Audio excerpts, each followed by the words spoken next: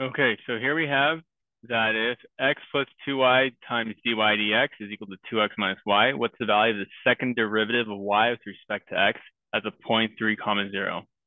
Okay, so the idea here is to basically isolate dy dx and then take the derivative again, and this is just going to require using implicit differentiation. Once you get the derivative, then we just simply plug in 3 for x and 0 for y, and then we solve or evaluate the equation, and you're going to get some number, some value for this answer. So let's start off. So we're going to divide by x plus 2y because we want to get dy dx by itself.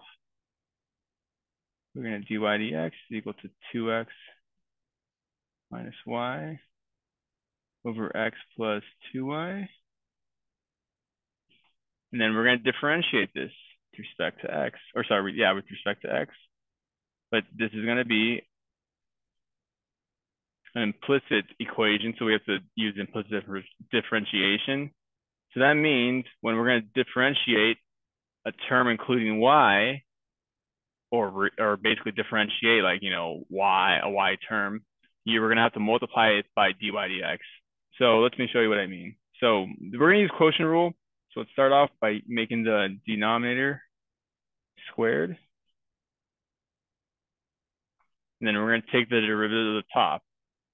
The derivative of the top will be 2 minus the derivative of 2x is 2, minus the derivative of y, which is just 1. And then here we go 1 dy dx. I don't have to put that 1 there, but I'm just kind of highlighting that. Now remember, this is quotient rule. So this is just the derivative of the top. So we're going to need to multiply this whole thing by the bottom, x plus 2y. Then we subtract the top expression.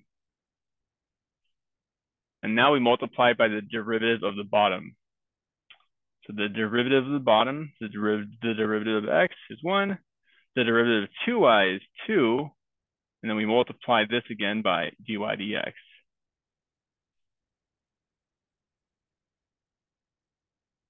So now, wherever you see that dy dx, we're going to substitute this expression here. So what we're going to get is that second derivative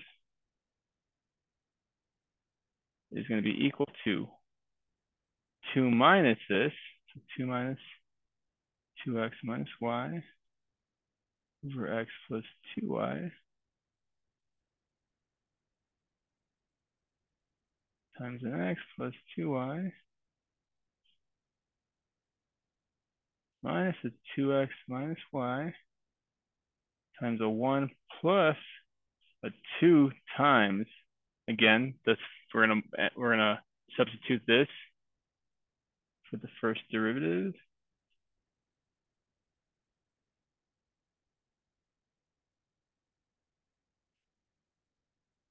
This is gonna be all over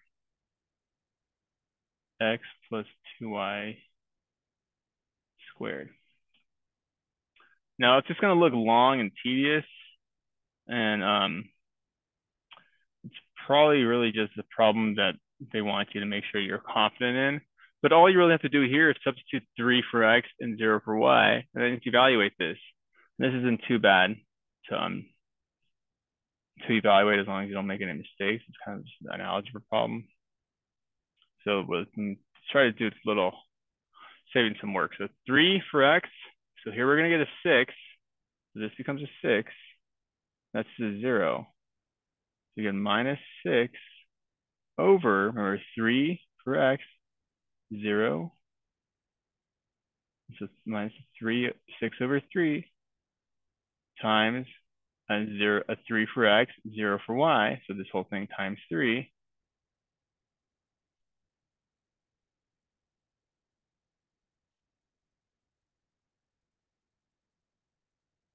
Minus, again, a 3 for x times, so 2 times 3, 6, minus a 0. It's just 6 minus 0. So this is just 6 times a 1 plus, I should put another parentheses around here, plus a 2 times Here we got a 2 times 3, so 6 minus 0 over 3 plus 0. So 6 over 3 here, so we really just have plus a 2 times 2 there. All over a 3 plus a 0 squared, or just a 3 squared. And let's go one more line. I should do it. So 2 minus 2, this is nothing. This becomes nothing because this is just 0. The whole thing is just 0. Minus 6 times a 1 plus a 4. So minus a 6 times 5. All over 3 squared, which is 9. So this is just negative 30 over 9. Reducing it, this will be a negative 10 thirds. And so then our answer will be A.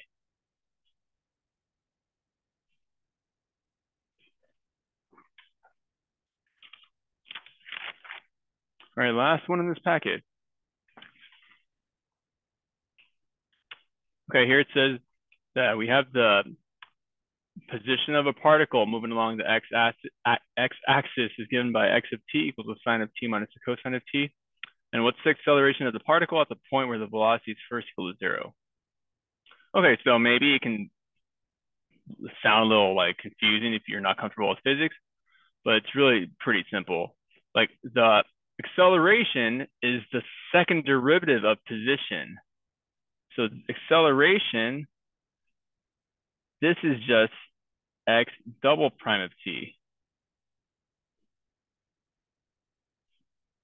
Velocity is just x prime of t, the first derivative of position, because velocity describes how position is changing, acceleration describes how velocity is changing. So let's first find these two derivatives. So x prime of t takes the derivative of this. That'll be cosine of t plus sine of t. And then now we take the derivative again. The derivative of cosine of t is negative sine of t plus cosine of t.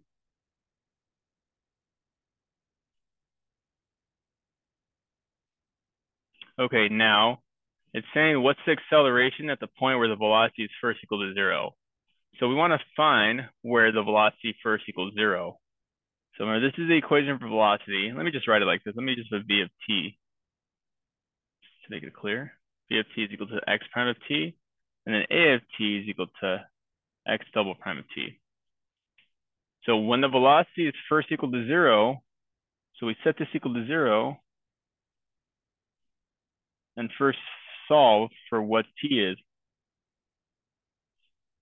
Now make sure you know your unit circle. You're basically looking for when cosine and sines are opposites of each other. When are they opposites? And it's something you kind of just have to make sure you really know your unit circle. And this is going to be when they're at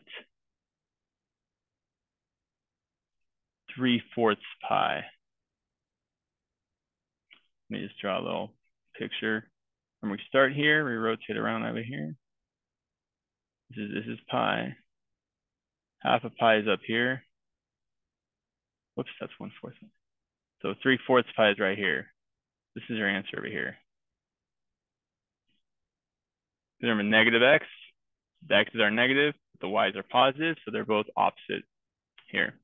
Okay, so then this is the solution to this equation when the velocity is first equal to 0. So now we just find a prime or x double prime of 3/4 pi. So x double prime of 3/4 pi.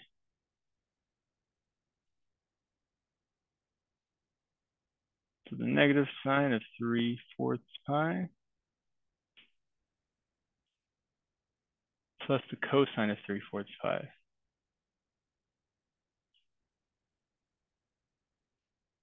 Kind of working backwards or opposite direction.